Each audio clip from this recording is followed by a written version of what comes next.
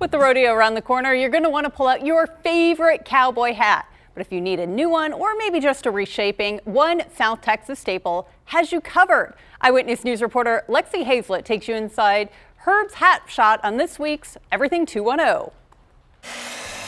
When we get someone in the perfect hat, sometimes they don't even expect how much they're going to love it, but it changes your personality instantly. Texans are known for Whataburger, barbecue, country music, and of course, cowboy hats.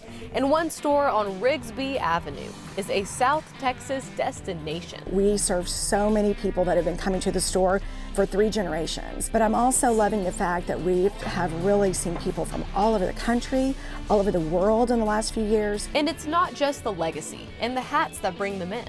It's the people who they hire. We have been highly trained.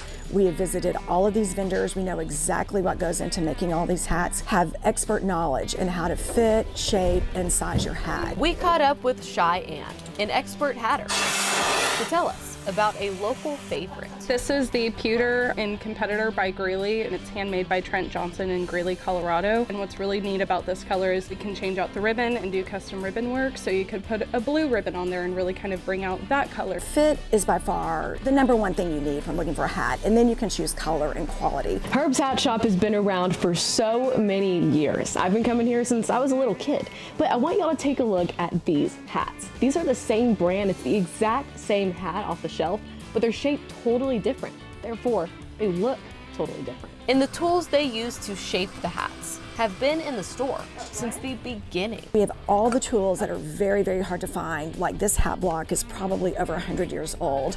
So they come in sizes. This is a 7 3/8 based on the size of the hat. So if you're looking for a place full of history and people who take the time to perfect their craft, then this local business will have you brimming with excitement. Lexi Hazlett, KENS 5, Eyewitness News.